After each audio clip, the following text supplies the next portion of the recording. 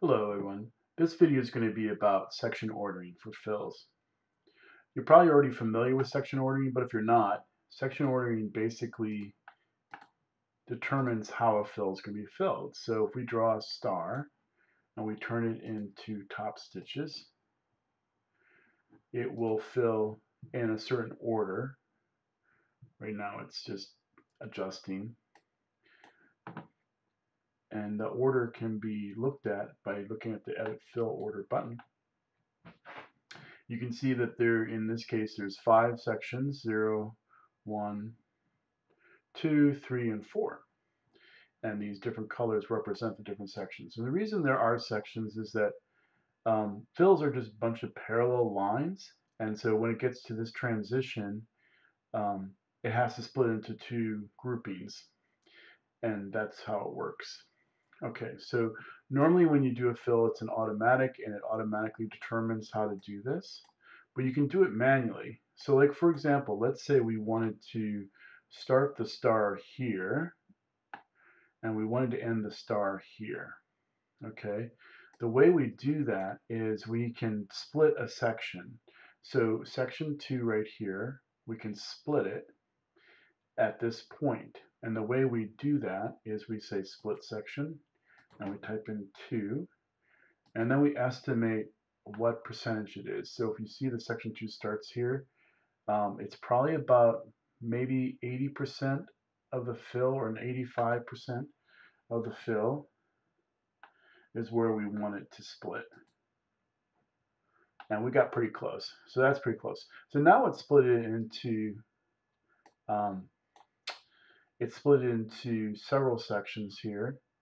And you can see that it doesn't exactly end where we want. We want it to end here. So what we're going to have to do is we're going to have to switch to manual mode, and we're going to have to adjust this. So if we want to step through the design, we can just click here where it says reset path selection, and it'll go to the first section. And we show boundary. You can see where we want to stay within our bounds. It'll go from section 0 to section 1 to section 2 to section 3, section 4, and section 5. Now, if we wanted section 5 to end at the right place, we could just change the direction. And you can see it ends over here, which is not exactly what we want. So we can we change the direction it goes, so it fills in this direction, so it end there. But then the start end direction, we can change that to reverse it, and now it ends approximately where we want. So after we do that, we want to do find paths. So we'll find a new path for this. So we can go and see how it paths out. This one paths out like that. This one goes all the way over to the end here. We don't want that. We'll reverse it so that it starts here and ends here. And then we'll go to 3. 3 ends there, and 4, and 5. So that should work out okay. Let's see what it looks like when we stitch it out. You can tell if you have something like this that you probably didn't do it the way you wanted, right? Because you shouldn't be able to see top stitches like that. So we're going to go back, and we're going to go ahead and manually path it instead. So we're going to just reset all the paths, and then we're going to go through it manually. So it ends here. Let's make it end on the other side so we're closer to where we want to go. And then we're going to click the next one, and we want this path to go to there. So we're going to add it. And we only need to click one point, because essentially it will fill in the rest of the points if it, is a direct shot. So then this guy here, section 1, we go back, it ends over there. We want to switch that. So it ends over here, and then when we go to section 2, sections 2 start is right near it. And then we go to section 3. 3, we don't have to do anything. It's just going to go where it needs to go. 4, obviously we have to do a path, so we're going to do add. And the white space here that's left over, as you can see, is not stitched yet, so we're safe to go there. And then we can see that path 4, go back to path 4, ends here. And then path 5 starts here. So we want to reverse path 4 so that the end is there. And then where the start is right there. So now when we go look at this, you notice that that stitch will be gone. Well, it's not really gone. It's still there. So that'll turn out nice. Now in this case, we didn't order it ourselves as far as what order it would go in. So let's go ahead and make this a little more complicated. I'm going to go ahead and change this back to auto. And then we're going to put some other stuff in here. So we're going to add a hole by putting a circle in the center of the star. And then we're going to subtract it by clicking the star and then clicking the hole. And let's do the same thing where we want this to end there.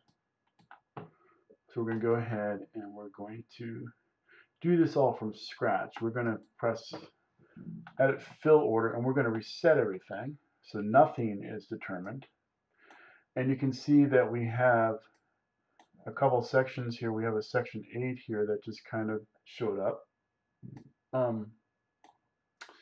This one we can split this section up if we want. You can only split sections in the auto mode because there's only one split section you can have. And so section 5 is the split we want. Section 5, yeah, so we're going to go ahead and delete the split we had before, and we're going to go, oh, the reason that was split because the split was there before. Oh, silly me.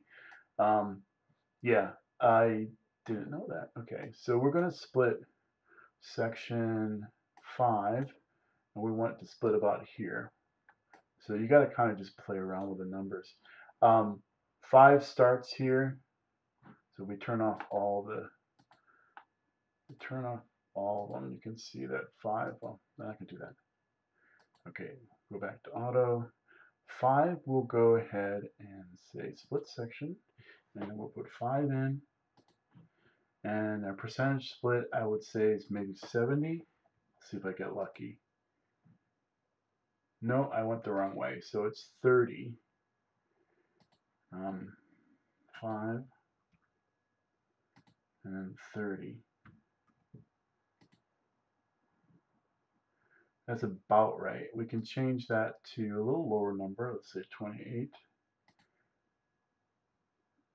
And we're pretty close. All right. So now we have an endpoint that we want.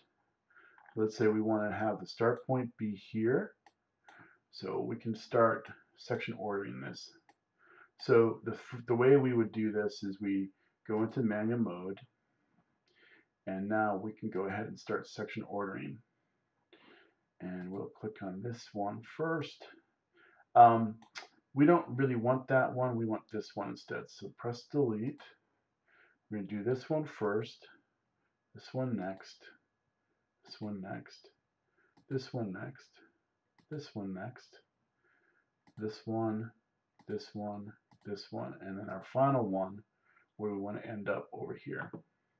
We're going to click this button again, and now we've ordered the sections. Let's reset all the start paths. We don't really need that. And let's reset all the directions. So essentially we're starting from scratch. That's not really what I do. Let's do this again. I'm sorry. All right, we'll go ahead and start here. Do this, do that, do that. All right. All right, now we got at least the fill direction, or the fill order is what we want. Now the fill directions, we can turn this on, and we want these to be reversed because we want to go backwards. We want to go backwards here. And the rest of these are going forward, so we can leave those as is. We're done with that. Now we can go and start pathing it. So we click this to start pathing it. We have show boundary turned on, which will show you where you should go inside. You don't want to draw any lines outside. So you see section 1's there. And then actually the line goes down the edge here. That's okay, but it's not best practice. We kind of want to go down the center. So we're going to put just 1 point there. And then you can see the end of section 0 and the start of section 2 are right next to each other. So we don't even have to add anything at that point. And we can see that they're again next to each other with a purple, so we don't have to do anything there. We do have to do something here. So what we're going to do is we're going to reverse this first. We're going to put E4 over here because ideally that's kind of a tight spot. It's easy to get at here. So we're going to add a path to go to the start. All right, and it goes from E4 to S7 just right in where it should go, so that doesn't need anything. Section 6, E7 goes along the edge here, and that would work, but it might pop out, so we're going to add that here, just one little point. We'll keep it in the interior. And then you can see that section 6 ends here, and section 8, we didn't reverse section, oh, huh. That's strange. This section 8 needs to be reversed.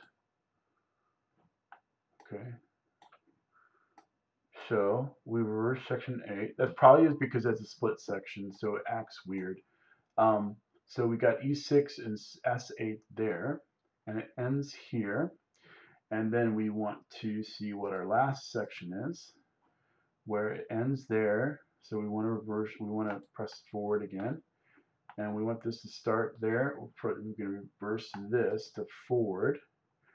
And then you can see section 8 ends there. And then it goes and starts here. And we want this to end here at this side. But actually, I'm sorry. We don't want that. We want it to end there. Oh gosh, I'm confusing both you and myself here. We want it to end over here. All right, so we click this back. The end of section 8 is there. Now start is over here. That's fine. It goes through the section. We can probably add a path here just to kind of get it down the center so it looks nice. And that's how you do it.